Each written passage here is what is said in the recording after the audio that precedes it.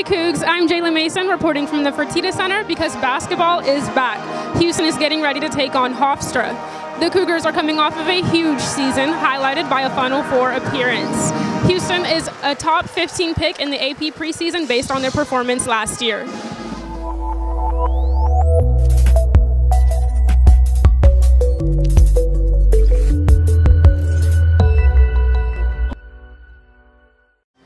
In familiar fashion, Marcus Sasser got things going with a three, but the offense slowed down from there. The Cougars are typically known for their rebounding, but were shaky starting off. After a shot clock violation on Houston, Hofstra had all the momentum, leading 17-7. Coming out of the timeout, the threes rained in from Sasser and Kyler Edwards as the Cougars tried to close in on Hofstra.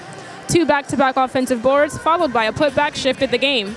Jamal Shed found Edwards for a three, and Houston was back within a score. But foul trouble kept Houston just out of reach. Hofstra led 37-31 at the end of the first half. The shots went in on both sides, with Hofstra keeping the steady lead. Sasser knocked down both free throws, followed by a jumper, and the score was 47-42 early in the second half. But Hofstra kept it going with the second chance shots and went up by 10.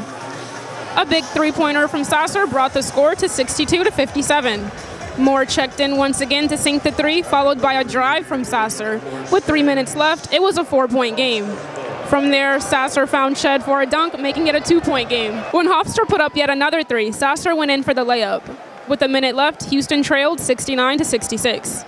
Shed created a steal, and Moore was there to tie the game at 69 with 23 seconds left. A defensive stop from the Cougars meant the game was headed into overtime. Sasser opened up the extra 5 minutes with a corner three, and Shed followed along with one of his own at the top of the key. From there, Houston was in full control. Late free throws from the Cougars cemented the 83-75 win. This team's is going to be on an upward trajectory. Now, had we played a bad team tonight, won by 30, everybody would have run out here and start thinking we're better than we actually are. You know, so I'm glad we played a good team tonight.